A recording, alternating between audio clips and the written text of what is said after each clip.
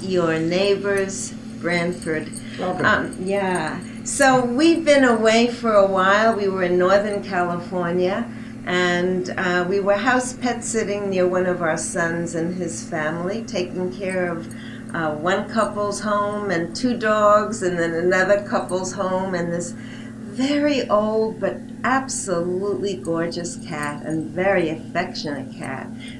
So taking care of them and being near our family was fabulous.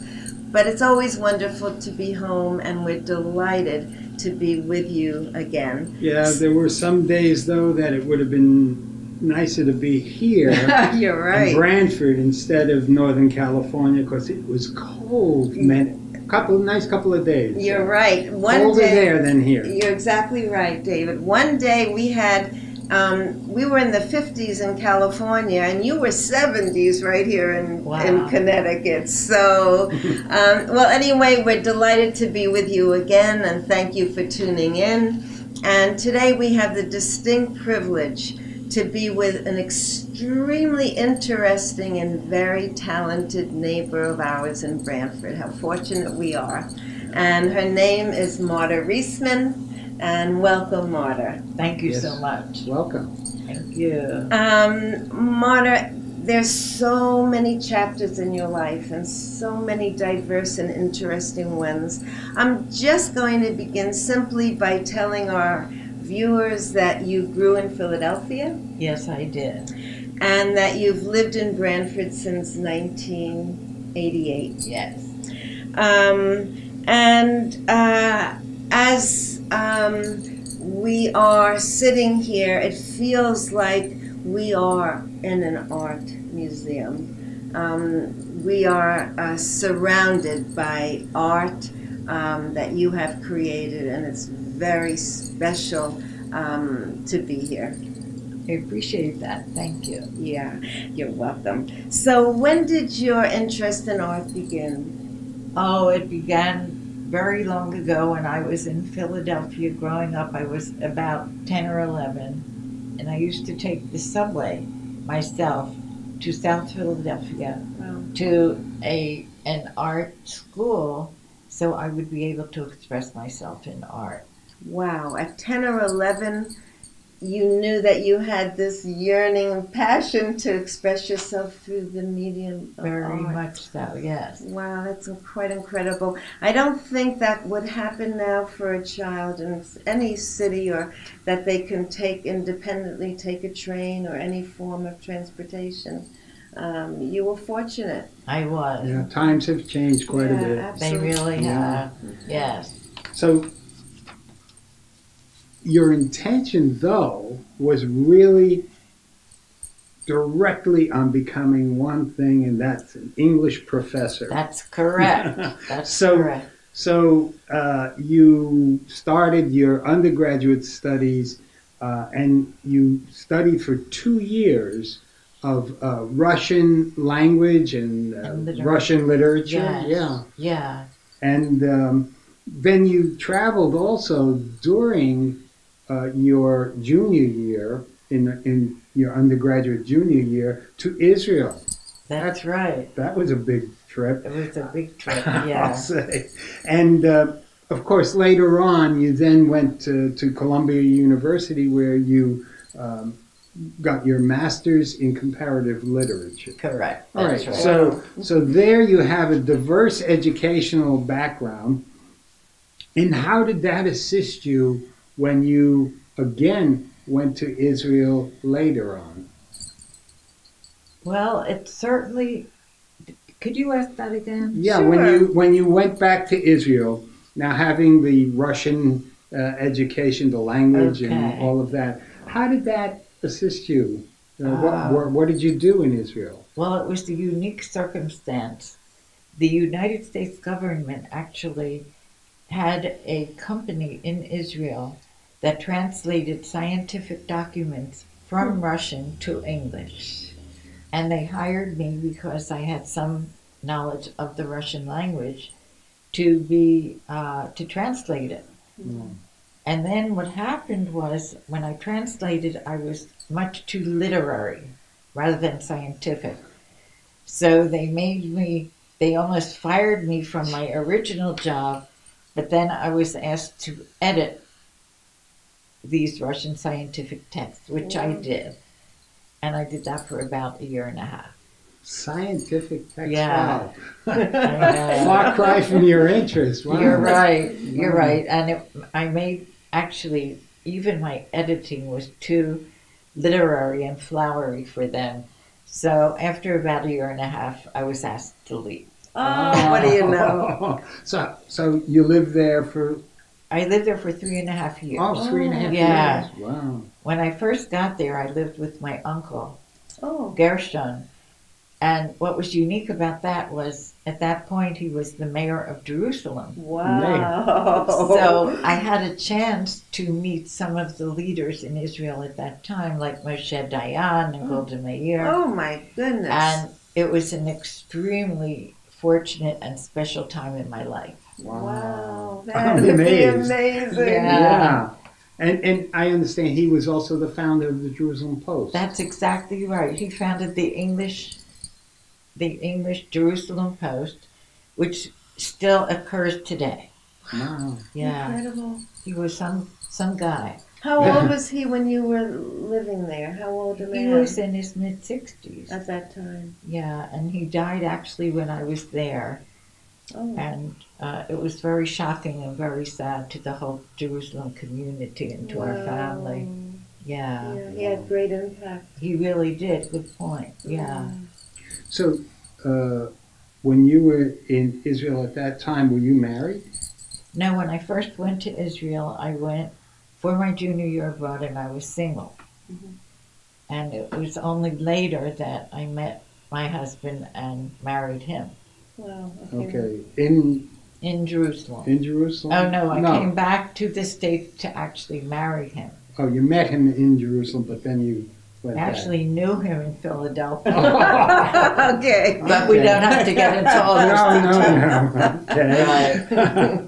And did you raise a family then? Yes, we Oh. had 3 daughters, and unfortunately, I at this point only have 2. Oh, what? Yeah, my very youngest one passed away. Oh, Yeah, so she sorry. she was afflicted with a disease called tuberous sclerosis, what is that? where she had some growth of cells on her brain that prevented her from developing normally and at the right pace. Mm. And she never learned how to speak, so she was mute. Oh my So it was very hard to know what she wanted. And I worked with her for 15 minutes out of every half hour of the day for about 2 years. And she still didn't get better. What? Was it in patterning, you mean? Yes. Yeah, because David and I patterned a young boy in Brooklyn, a young child around 8, who had been hit by a car. Oh, And boy. we'd go in, and they had all these did you have lots of volunteers? Yes, I did. They were And neighbors. That's Yeah. okay. So that's what we did, Oh. and we patterned. We'd take a leg or an arm, Exactly. and We'd all, Yeah. it would simulate like walking. Exactly. Yes. Exactly. Oh, Yeah. and it didn't help. It him didn't either. help, and it included some very unusual exercises where we hung her upside down Wow, in order to bring more blood flow. breath to the brain or great. oxygen to the brain. Oxygen. But that program did not work. Oh, Yeah. but So- you. Yeah, I would imagine though you weren't involved with a career then at that time. It interrupted. It interrupted my education and my career, Oh. and Wow. we did it for about 2.5 years. Oh, So can I ask about your other 2 daughters?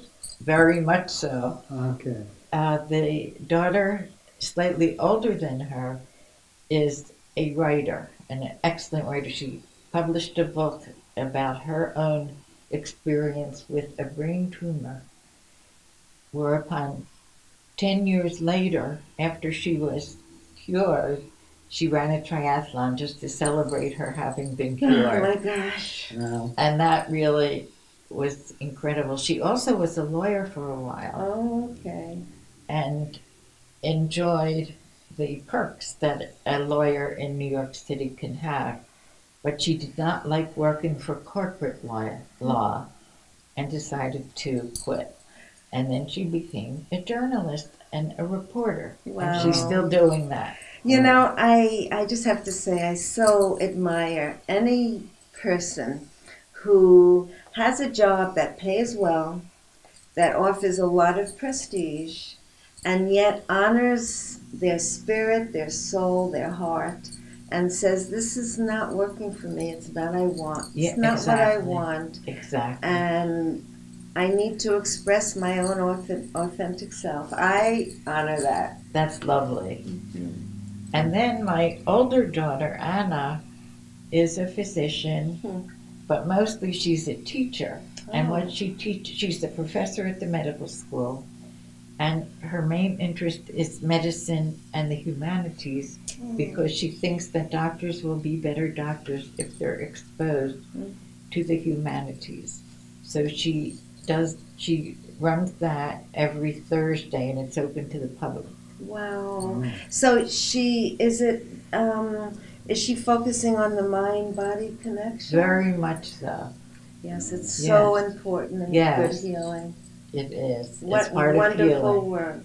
Yes. Wonderful work. I just want to go back for a moment, if I may. During this really challenging, time, did you use your art to release and sort of vent some of the intensity of your emotions and the challenge that you were facing? Very much so. I did. The problem was I didn't have that much time to create finished products. So I did work somewhat on my art, but did not have the time and kind of deprived myself of that.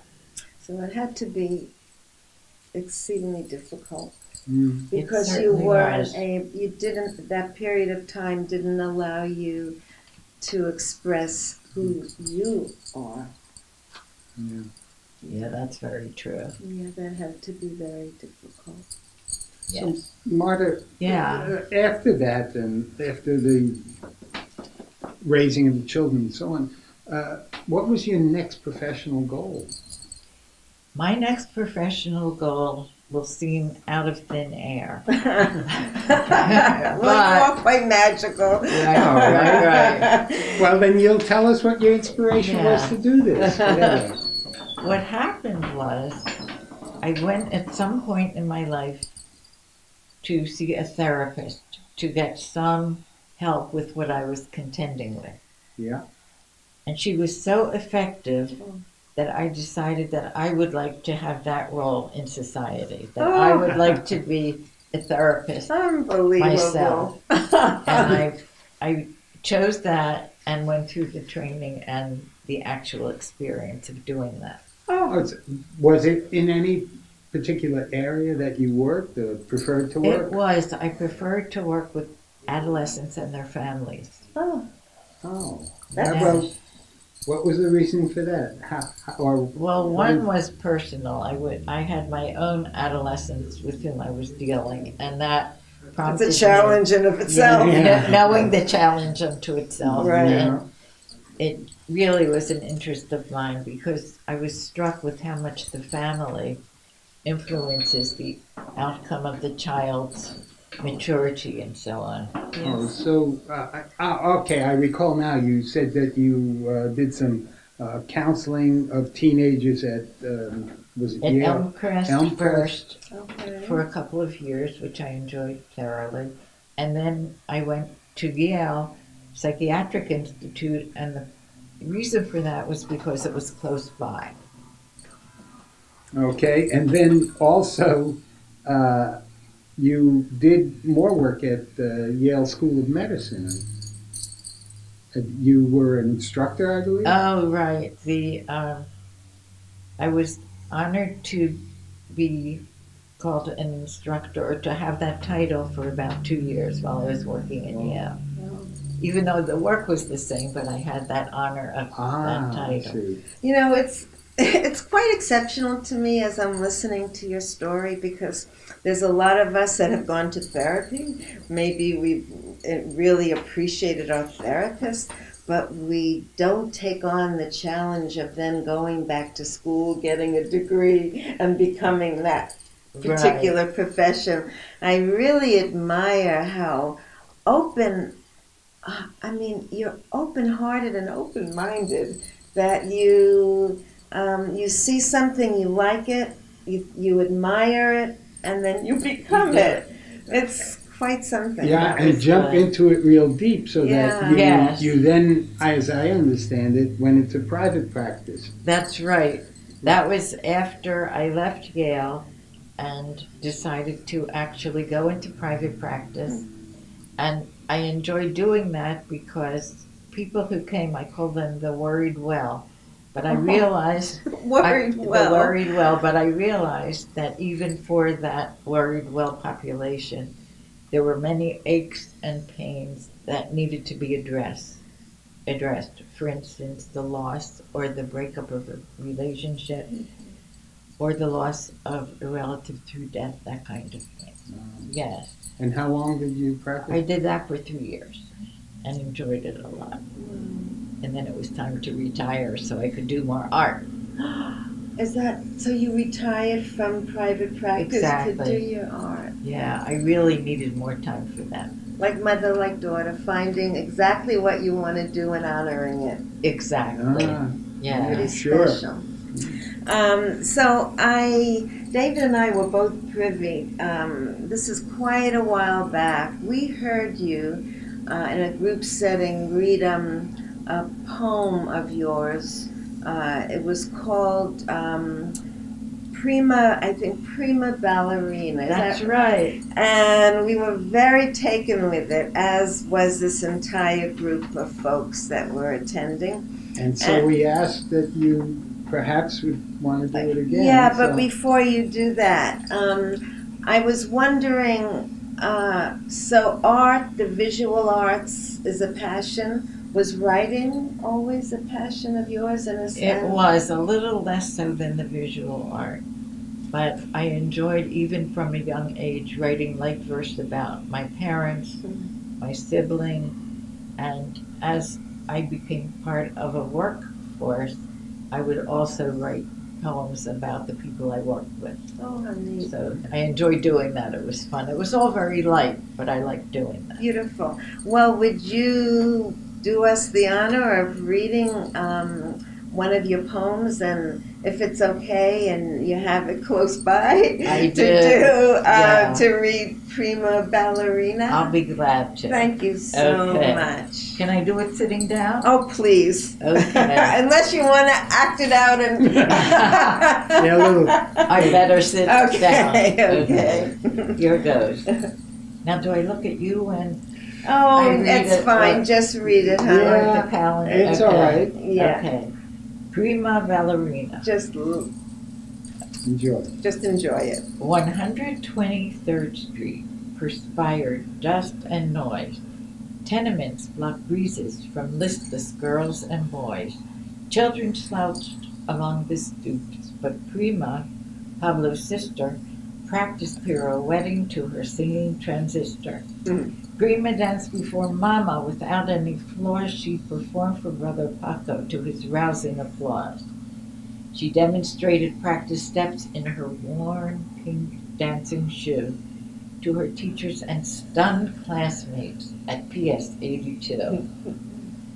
The principal bravoed at Prima's poised perfection and sent her to Madame Lola for formal dance direction. Madame Lola, in leotard, announced that it was vital that Prima now prepare herself for the city-wide recital.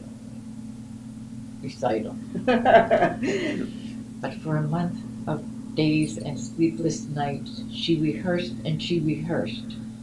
And at the city competition, Prima came in first. First on the Eastern Seaboard, then first in all the nation, acquiring the glow and pomp of an international sensation. Prima danced before the Secretary General of the United Nations. From dictators, dukes, and dowagers, she accepted loud ovations. But Once she spied a critic who made very plain that he regarded Prima's dancing with disapproval and disdain. When the audience arose to hail Prima for her feat, the critic sneered and stayed adhered to his 21st row seat.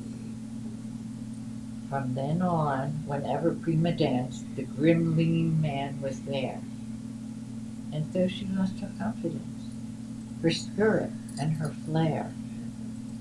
When before the kings of Europe she was invited to audition, she sighed and pined and then declined and spurned all recognition. Desperate, Madame Lola summoned a distinguished pediatrician to diagnose the cause of Prima's flaws and the loss of her brilliant ambition. Prima rose to speak her mind. I'll seek one cure, there is no other. I'll go back to El Barrio, to Pablo and my mother. 123rd Street still perspired, dust and noise. Trucks still sprayed the street for the wilting girls and boys. Prima charged the broken stairs to the beat of Pablo's transistor. Pablo, Ma, I'm home, it's your ballerina sister. And then the dancer told them how, with trembling and with fear, she danced before the critic, who reacted with a sneer. Pablo, flushed with anger, his fists were clenched in rage. Prima ballerina, go back to the ballet stage. It matters not if others voice approval or rejection. You must practice till you reach your standard of perfection. Prima listened carefully and attentively on her sister, and suddenly, with thumping heart, turned on her transistor. She danced to new successes, heeding Pablo's admonition, perfecting every pirouette, refining each position. And when the critic reappeared, glowering in his chair, Prima performed a tour de force never dared anywhere. Bravo, Prima! Encore, Prima! The most difficult of feats. Pablo, Madame Lola rose cheering from their seats. Madame Prima ballerina now teaches girls and boys on 123rd Street to make rhythms out of noise. Wow! Fantastic! Thank you. Fantastic. You know, it's so, first of all, are you a dancer? No, I'm not at all a dancer. In fact, I was made to leave my dancing class because I was so bad. Well, you can't be great at everything. Exactly. But you know, it's such a combination, a reflection of who you are. Because to me, it has one of the most important messages. And I think, you tell me as a psychotherapist if I'm correct, but I think it's something that many of us struggle with. We can really have faith in whatever that particular skill, or we can have faith in it. We could think that we're really fine, and we thrive off of a lot of encouragement and support. And then in comes the critic. It may be one voice out of so many, and that's the voice we listen to. Exactly. And then it robs us of our, all of a sudden our self-esteem, our feelings of self-worth wither.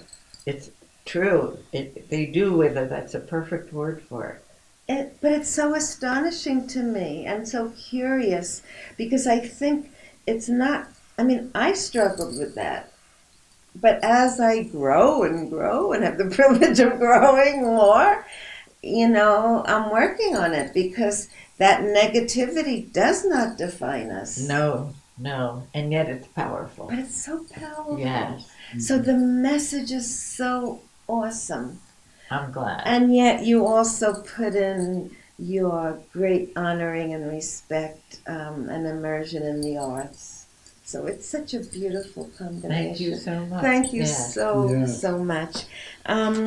Marta, you have dancing, you know, the focus of this poem is with the dancer, the ballerina, but I don't know if the viewers were able to see, because we did a very brief panoramic view. But there's so many dancing images and figures in your work. Is it the joy, is that the projection of the joy and feelings of hope that you sort of put out there in the world? Or? It certainly is, and I think of dance as the movement itself as an expression of joy. Mm-hmm.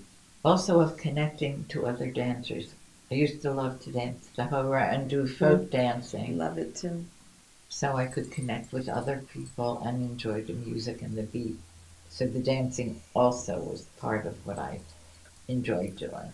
Yeah, and through, no matter how privileged or no matter how fascinating many of our lives are in various chapters, throughout the challenges that you had, which art form, I know you weren't able to have the time to create your art, but when you were home and working on helping Debbie, what did you bring into your world that helped you at that moment?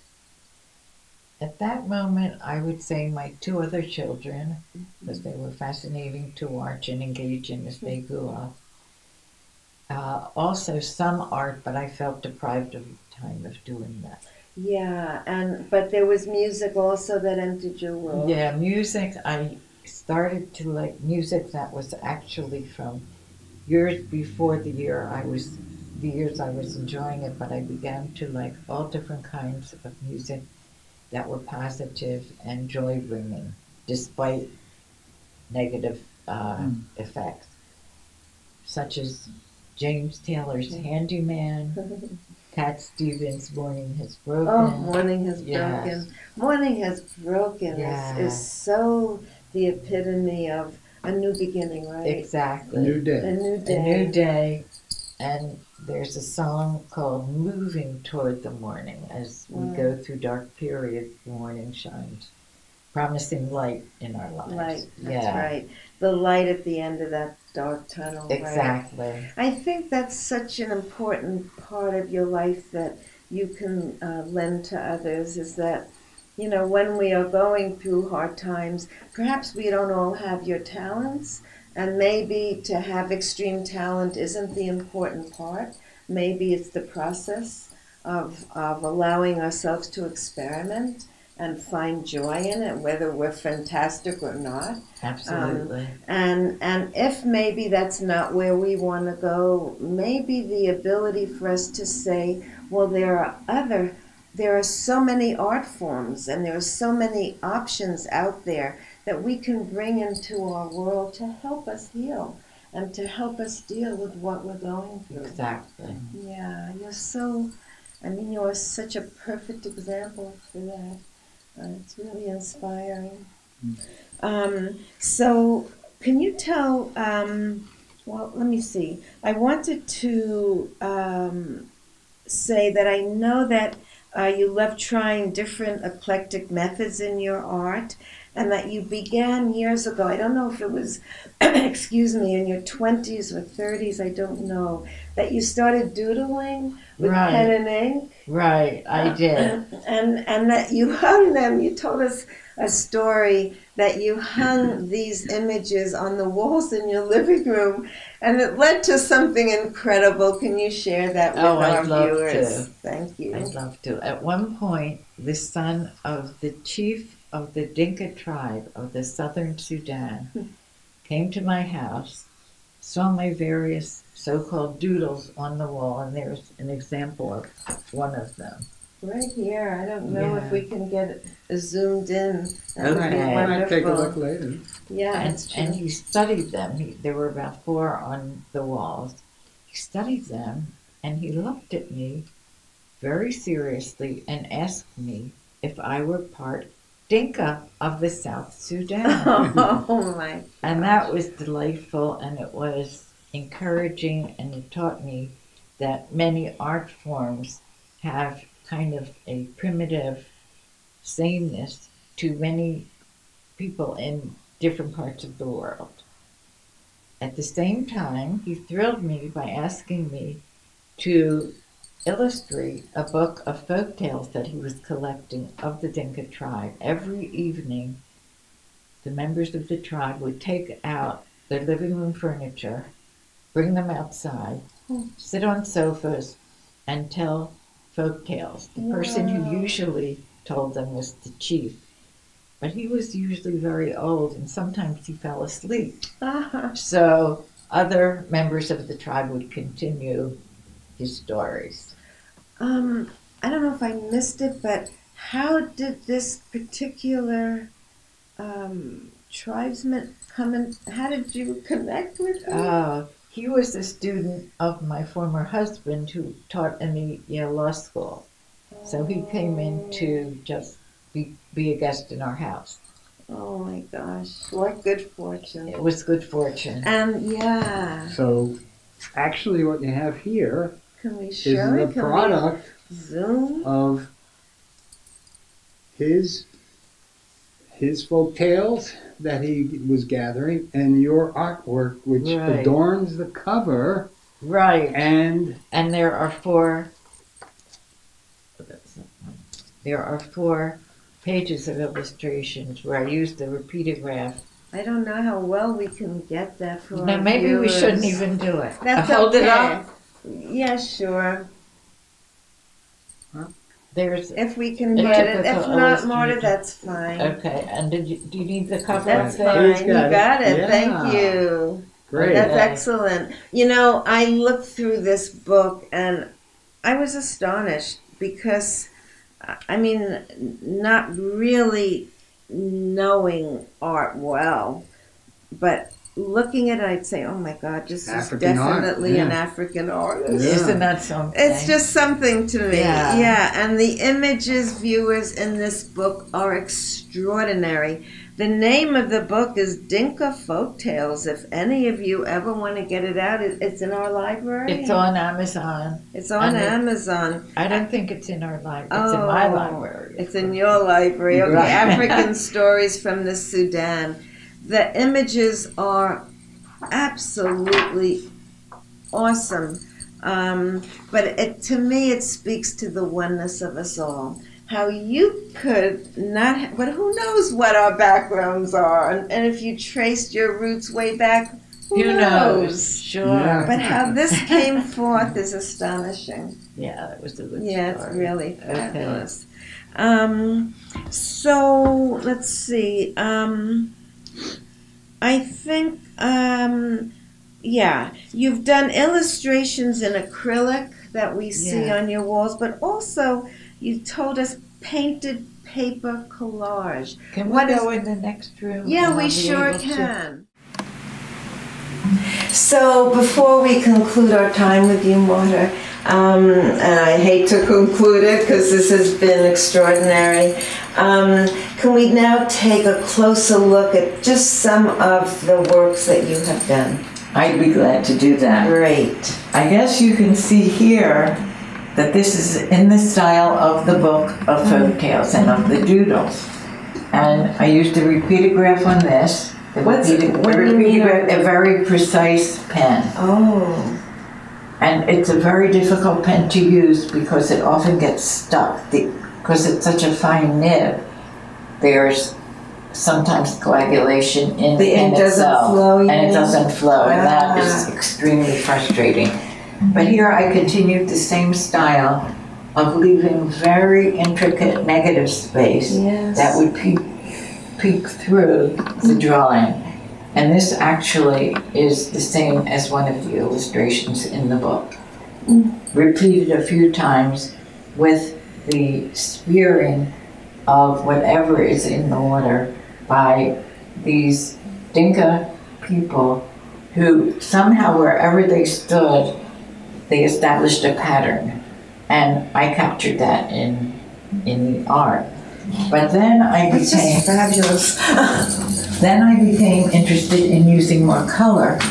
So this is an example of my beginning to use other repeatograph pens with varied colors. Not that many, I just used gold and the blue, and of course the repeatograph black. But I was still honing in on the negative space, but not quite as much. But you mean that's ink also? Or that the black is the ink? Pen The and black ink? is pen and ink. And what's the blue? The blue is also from a repeat. Oh, I think actually maybe this might have been a Sharpie. Oh. It's hard for me to tell at this point, but I had to fill large, no, this is also a repeatograph. I had to fill large spaces with various shapes, and if you look from afar, they look more solid than they actually are. Then I decided I wanted to be much looser, and the negative space here, you could see, is wider, and I was freer. I used the colors. I maintained some of the repeatograph art, but I was much more abstract in how I conveyed it. Yes. After that, I was lucky enough to take a course in printing without a press. Oh.